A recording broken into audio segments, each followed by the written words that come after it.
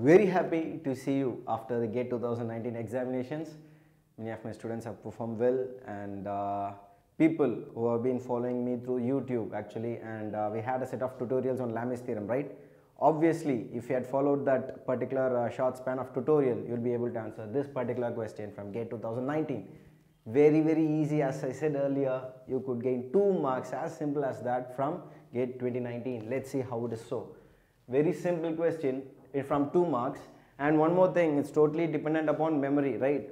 From my contacts, I have got through this question, and if you know some other questions, just get me. I'll be able to solve it, and I'll be able to get back to you on that by solving it. Fine. Now, this is totally memory based. Data might be wrong also, but concepts are same and it is foolproof. Fine. Now, find tension member BC. This is the member BC, and they have given a structure in which we have a pin joint and a roller joint, as we have seen in the previous lectures. So if you could see, just draw a free body diagram. It's as simple as that. FBD. So we have a pin support, we have vertical and horizontal reaction, roller support with the vertical reaction, and external load of 10 kilonewton. So we have A, B, C and D. Just summation of vertical force is going to be 0. So it's going to be C of y direction, A in y direction is going to be 10 kilonewtons. Now moment about A, as it is pin joint, moment about A is going to be 0. Moment on pin joint is going to be 0.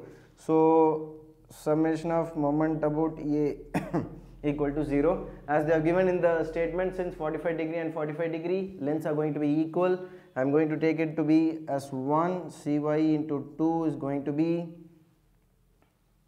I'll just have it over here. So Cy into 2 is going to be 10 into 1. So Cy is going to be 5. Now I am going to apply my powerful, very simple LAMI'S theorem. It's going to get me answer like anything, man. Just, so we have 45 degrees over here, 45 degree over here. Apply LAMI'S theorem at point C, you are going to get the solution. So yes, this is Cy, this is FBC as asked in the question. This is going to be FCD, doesn't matter, just write down the angles as it is. So 40, 90, 45, 225 I guess. So Cy divided by sin 45 equal to FBC divided by sin 225. Since they have asked for the magnitude or tension, so FBC is going to be 5 kilonewton. Very easy, and you have got 2 marks if you have followed my previous tutorials, and even if not, just go through this, as simple as that. We'll see in the next question.